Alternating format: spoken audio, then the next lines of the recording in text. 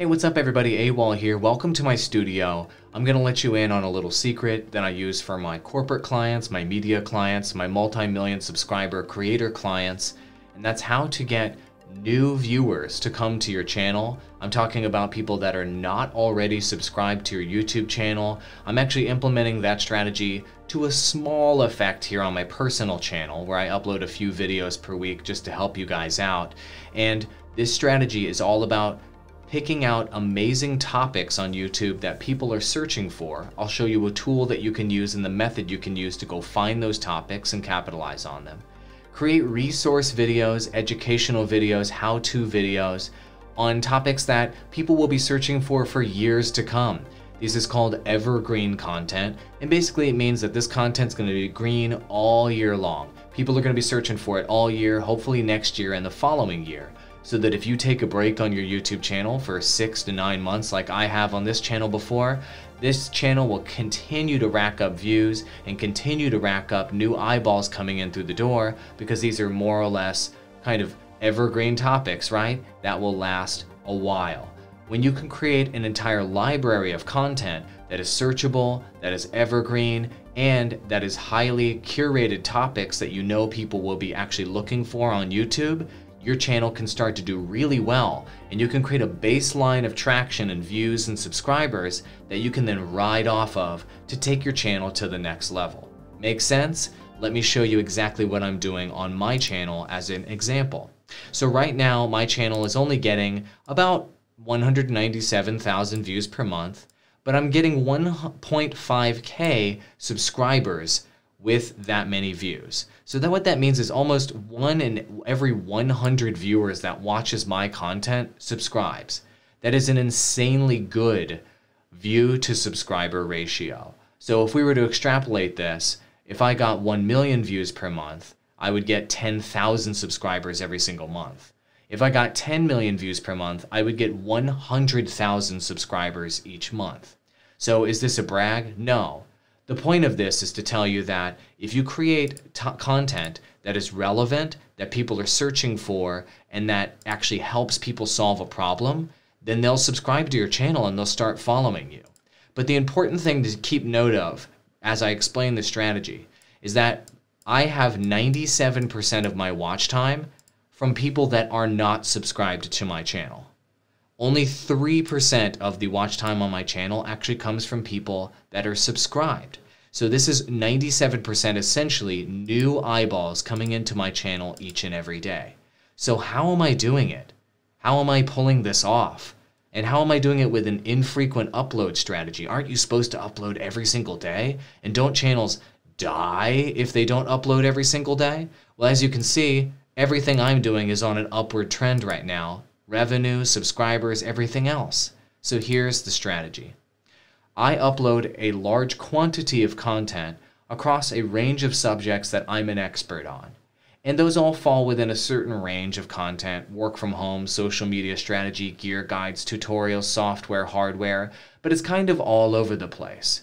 And traditional YouTube gurus would tell you that doing a content strategy like I'm doing is a bad idea when it comes to growing a channel. It's just not going to work, they say. Well, as you can see, my channel is growing, and I have an unlimited supply of new clients that are coming in to book me because all of the views I'm getting on my channel are new viewers. Here's how you do it.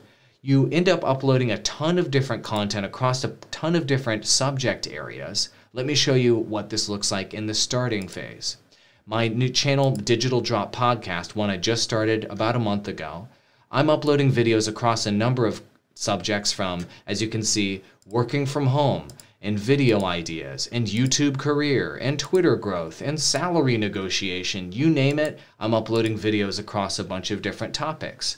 The reason why I'm doing this is I'm testing the market, and I'm assessing where viewership is from me and the people I'm doing this podcast with, and where the open spots are, and what the sort of subtopics and sub-niches are that I can dive into to kind of narrow my content focus down from being so wide. Once you can determine that, you'll want to have about 3 or 4 sub-niches that you'll want to dive into, and that's basically what has happened here on my main Awall channel.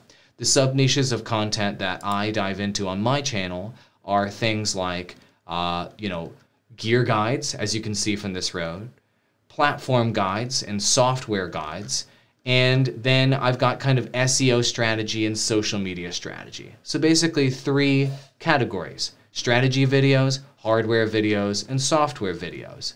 But it took me running a strategy like this, like I'm doing on the Digital Drop podcast, where I did 16, 20, 30, 50 different subjects to understand what those buckets of content are that are going to work on that particular channel.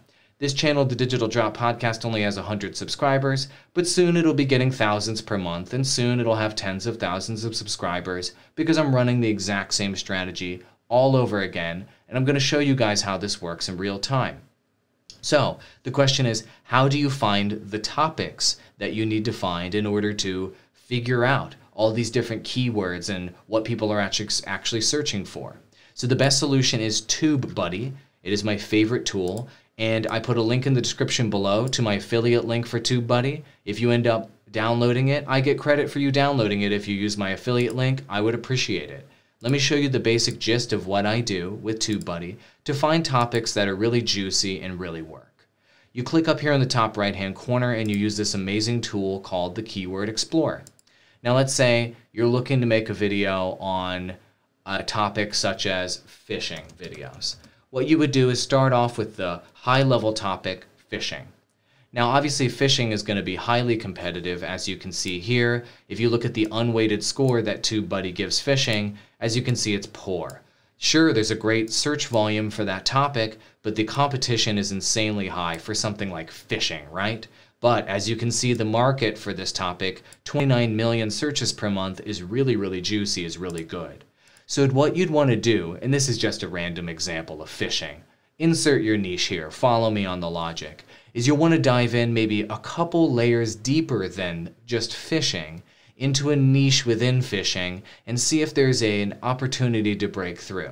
So I'm just going to randomly select deep sea fishing.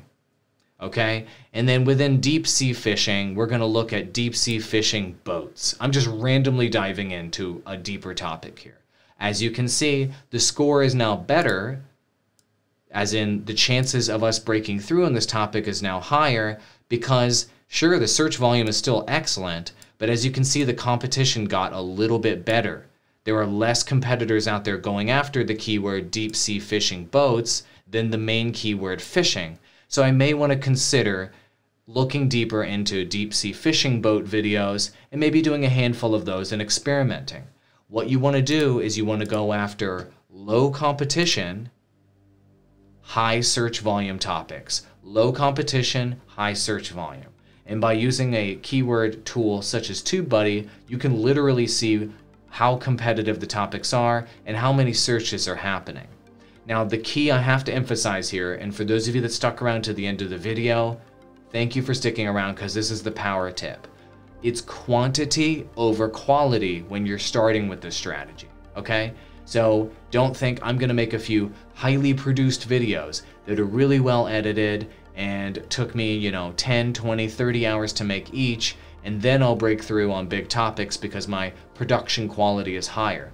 Guess what? Production quality doesn't matter that much.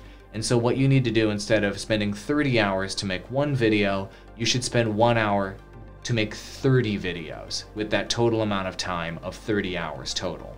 Okay? It's about throwing as much content out there as possible, seeing what sticks, and about 1 in 20 to 50 videos will be a big hit for you, I promise, as long as you are actually doing the research that goes behind it.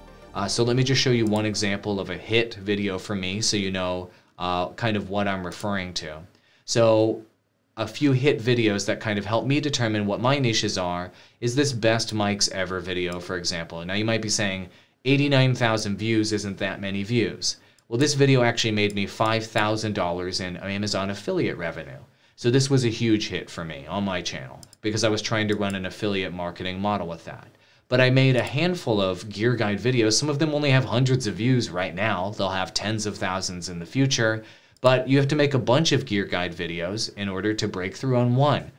You have to make a bunch of videos on your niche in order to break through on one to really test it. Another niche for me too was Facebook gaming, just as an example. This one right here got 400,000 views. But, you know, the lowest one here only got 13,000. Guess what? These videos only got a couple hundred views when I released them on my channel, because that's not the point.